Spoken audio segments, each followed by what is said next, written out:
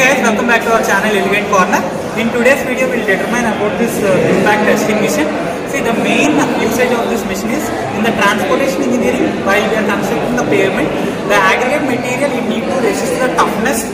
So, by using this impact testing machine, we will determine the impact value at which the material aggregate which was used in the transportation, where it was degradation value will be determined by using this impact testing machine. Before starting the video, if you are new to the channel, please do subscribe our channel Aggregate Corner and click on the bell icon. We'll get the notification whenever I post a video.